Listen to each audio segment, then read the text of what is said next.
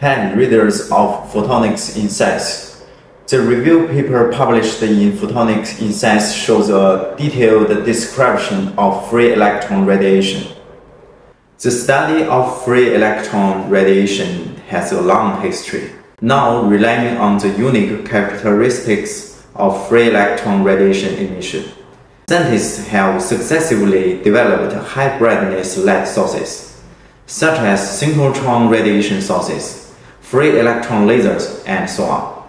For the next generation of light sources, researchers are pursuing higher brightness, smaller footprint, and improved radiation quality.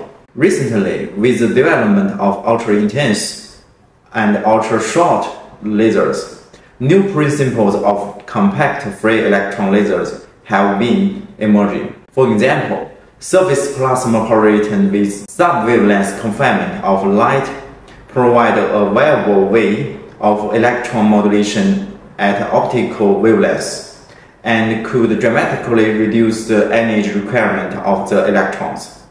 A significant advantage of these novel free electron light sources is that it facilitates our access to the valuable spectral regions, including terahertz extreme wavelength and even X-ray. This could pave the way for the future light sources with better brightness and coherence.